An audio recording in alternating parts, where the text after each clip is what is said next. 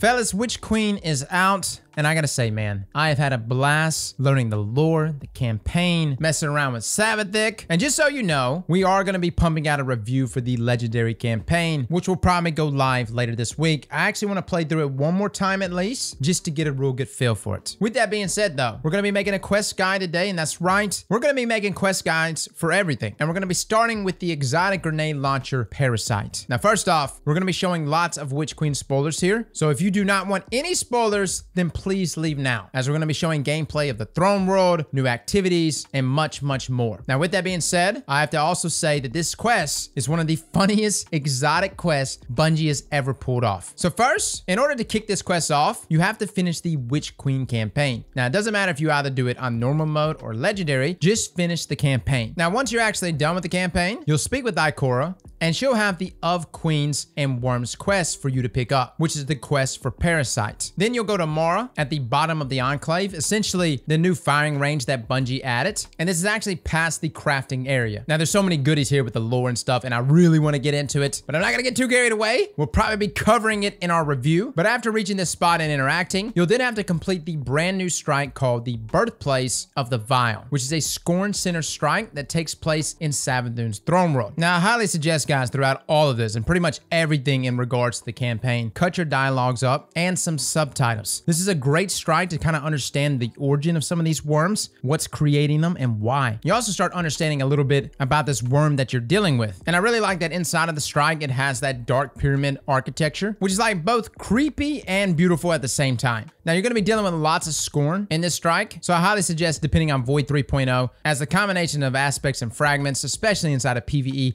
are so good. Like, literally outclasses anything we ever had before with our Void subclasses. Now, upon dealing with the Warden of Harvest, you'll begin to revitalize Savathun's worm, which would then take you to the next step where you actually have to go visit Fynch in the throne world. Now, he'll give you a quest to find cryptoglyph runes hidden throughout the throne world. Now, the first one is actually inside the Temple of Cunning. Now, just follow the diamond in game, and it will actually take you directly there. It's in a dark cave, through a portal, across a bridge, super far down into the Hive depths, into a place that looks like literal Hive hell. Anyways, once you get there, a bunch of Scorn will spawn, wipe those guys out, including the yellow bar at the end, and that quest step is now complete. And again, at any point throughout these quests, if you have an issue with finding something, just start tracking it, right? Now, upon finishing this part, the next step, you gotta defeat 100 Scorn in the throne world. Now, it's nothing too crazy, guys. We did a couple public events. There's also some lost sectors out there you can do that spawn Scorn. And we actually found this was a great time to kind of get the glaive out, try a couple different combos, and kill Scorn, but also kind of like explore the throne world at the same time. But yes, kill 100 Scorn, and once you complete this, it's on to the first lost sector in the throne world. Now, you have to find the entrance to the Sepulcher lost sector in the fluorescent canal, and then look for a larvae incubator at the end of that lost sector. Now, the diamond will take you right to the lost sector. Drop down to this ledge to find the entrance. You'll have to fight a few Hive to open the doors to progress through it, and once you get to the end and take out the Hive boss, activate the Deepsight thing in the middle of the room to open a section of the back wall, so you can then jump up through and access the incubator. Now, after finishing talking to the creepy worm, who by the way is somehow weirdly cute to me, the next step has you completing 3 different patrols in the fluorescent canal, which is honestly easy enough, self-explanatory, guys. Just go pick up some patrols, get some kills here and there. Now, if you want this one done quickly, I actually grabbed 2 regular patrols, but then I ended up grabbing one of the gold patrols, which was called Mangle Some Muscle, and it essentially just wanted me to defeat Hive in the Queen's Bailey, which honestly didn't even know what the hell a Bailey even is. Turns out it's like where the king and queen live, which is like much deeper into the fluorescent canal. You'll go all the way there, and for this particular patrol, which you don't have to do, but for this particular patrol, I had to clear the area of all the Hive. But the reason why I said this patrol mission is kind of a good one to grab on your third one is because after you finish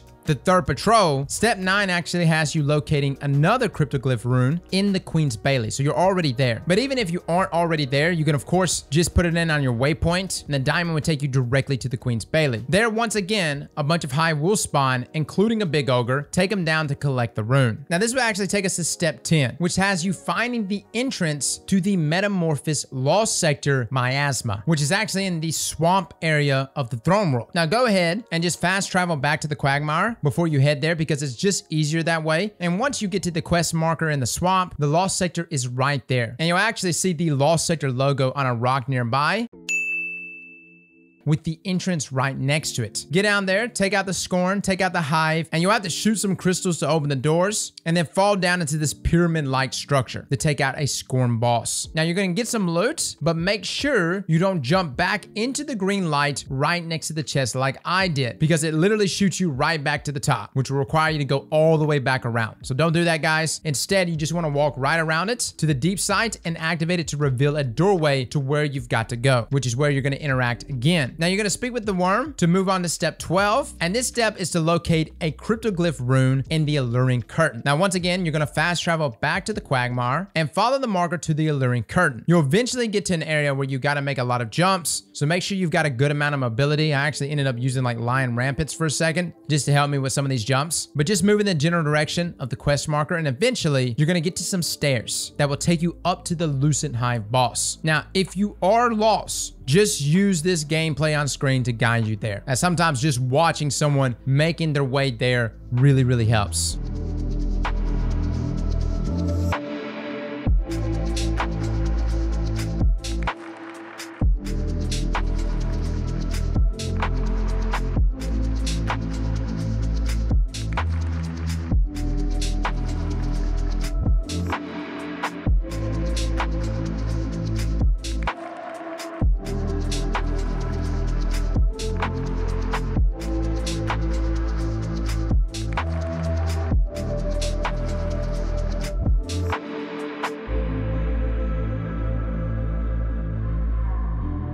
Now next, you're gonna defeat the boss to move on to step 13. Now here you gotta find a Deepsight cache, which is essentially a chest that requires you to use the Deepsight buff, and the marker will take you right to it. Now once you actually activate Deepsight, platforms will appear, and on 3 of these platforms is a torch. You're gonna shoot each torch to light them, which will reveal a chest down below back on the ground level. Now after that, you've got one last lost sector to go. So back to Quagmire you go, and follow the quest marker once again. Now it's gonna lead you right to the Deepsight location. Activate it to reveal the path to the lost sector, and once you're down there, and you can see it just goes right around, you gotta clear out the enemies to lower the barrier blocking your way. And through the barrier leads into the last room. Now in this room, there's actually 3 Hive platforms on the ground that you need to stand on until they are no longer lit up. You'll know when you've activated them as they kind of explode in green light, and you can actually see it filling up if you're looking down. I just keep looking at it while you're standing on it, and it'll just be filling up with that green light. Now you don't have to stand on these in any particular order. You just got to get on them, activate the platforms, and clear the room of enemies. And the Hive door in the center room that was blocked by Hive runes will now open. Head on in, guys. You're going to clear the ads, kill the boss, open the chest, and then go interact with the Hive worm once again. Now after all this, you'll now go talk to Fynch to get the last step of the Parasite quest, to complete the Parasitic pilgrimage mission, which the quest marker will take you directly to. Now in this mission, you're going to be tasked with powering up Savathun's dying worm by bringing it to 16 wells of light before the timer runs out and she detonates. Now, I wish I can say I did this, guys. Bombat actually ended up picking it up with Icarus Dash on Top Tree Dawnblade, and he just scooted around everywhere and was picking them up. Now, you can actually attack while using her, which is pretty hilarious considering the dialogue that's going on here, but I would honestly advise just focusing on getting the worm to each one of these 16 wells, which in the area where you've got all these different obstacles going up and down, I know it can be pretty difficult. You do have a timer though that does show you how long you have before the worm detonates, and you obviously have to get it done before it detonates. So just rush around, guys, dodge enemies, dodge the traps, the obstacles, the cursed thralls, all in a race to save Savathun's worm, which I oddly became attached to. Now after you get through the well part, you're gonna have to activate Deepsight Resonance at the quest marker and jump up the platforms that appear to shoot a Hive rune that's hanging from the ceiling. Then follow the arrow on your radar to the next area, the Apothecary. Now head through the portal to the next step of the quest, and you're gonna gather 3 Hive light. Essentially, you'll have to shoot and destroy a couple of Hive crystals to be able to pick up the Hive light that's been blocked nearby, which is pretty easy enough, guys. Follow the quest marker, do this for the next 2 rooms while fighting off the Hive. And once you've gathered all the Hive light, you just gotta run, man. Follow the marker and get the heck out of there. You'll eventually reach a gated door and an ogre. Kill the ogre and activate the Deepsight near there to lower the gate and head into the next encounter. Now it's time to begin the ritual. You're gonna set the worm down in the center of the room, room and protect it with your life. But don't die, of course. Defeat the Scorn waves until you have to pick up the worm and head back off again towards the quest marker. Now, after a bit of platforming, you're gonna arrive at another relatively large room with Mara at the center. You're actually gonna take the worm to her, and she'll happily put Savathun's worm inside of a grenade launcher for you. And just like that, guys, Parasite is yours. You'll use it to defend Mara as she completes whatever ritual thing she's doing, and that's it. That's the quest. Now, as far as what this grenade launcher is, we're gonna be doing some damage testing with it this week, but it's got a couple things that's pretty unique to it. Number one, its intrinsic perk is Worm's Hunger, where the weapon fires hive worms, which explode on impact. And the size and damage of the explosion scales with the number of enemies you defeated just before firing the weapon. It also comes with Worm Byproduct as the trait. Taking damage from your own worm projectile detonation empowers your weapon for a short time. I will say this, guys, this weapon does not have a lot of range. I mean, you're literally shooting an entire baby worm larva at enemies. So you'll notice when you shoot it, it doesn't necessarily have a lot of arch. Either way though, guys, we're gonna be reviewing this weapon, doing some damage comparisons. I will say this though, the overall quest, hilarious. One of the funnest exotic quests we have ever done. Now guys, if this guide helped you, it would help me tremendously if you hit the like button on this one. We're trying to get more into guides, and I really do want to make more quest guides, so slapping that like button would help us tremendously. Well, fellas and ladies, thank you all for coming and watching, and as always, slap that like button like your mama told you right.